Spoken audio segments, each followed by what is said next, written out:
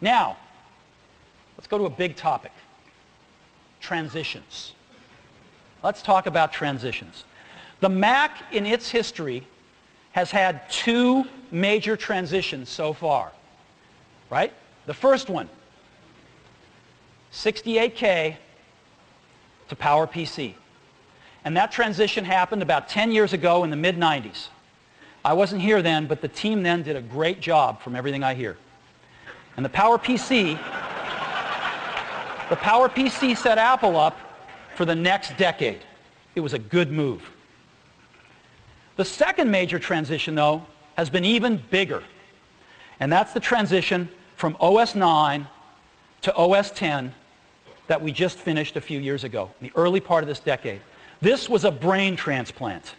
And even though these operating systems vary in name only by one, they are worlds apart in their technology.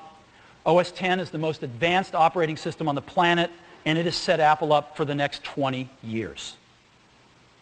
Today, it's time to begin a third transition. We want to constantly be making the best computers for you and the rest of our users. And so it's time for a third transition, and yes, it's true. We are going to begin the transition from the PowerPC to Intel processors, and we are going to begin it for you now and for our customers next year.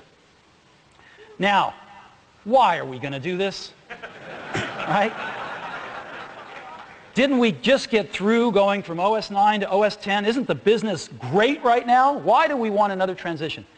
Because we want to be making the best computers for our customer looking forward. Now, I stood up here 2 years ago in front of you, and I promised you this. And we haven't been able to deliver that to you yet. I think a lot of you would like a G5 in your PowerBook, and we haven't been able to deliver that to you yet. But these aren't even the most important reasons. The most important reasons are that as we look ahead, though we have great products right now, and we've got some great PowerPC products still yet to come, as we look ahead, we can envision some amazing products we want to build for you. And we don't know how to build them with the future PowerPC roadmap. And that's why we're going to do this. When we look at Intel, they've got great performance, yes. But they've got something else that's very important to us. Just as important as performance is power consumption. And the way we look at it is performance per watt. For 1 watt of power, how much performance do you get? And when we look at the future roadmaps projected out mid-2006 and beyond, what we see is the PowerPC gives us sort of 15 units of performance per watt. But the Intel roadmap in the future gives us 70. And so this tells us what we have to do. Now, this is not going to be a transition that happens overnight. It's going to happen over a period of a few years.